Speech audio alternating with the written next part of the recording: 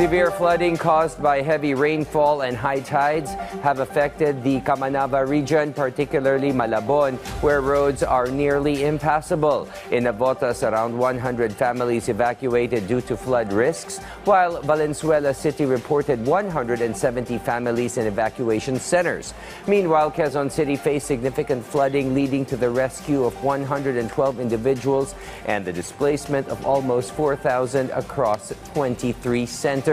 In Batangas, zero visibility on roads stranded about 200 passengers at the terminal, while fishing has been suspended in Laguna due to strong winds and flood warnings in low-lying areas.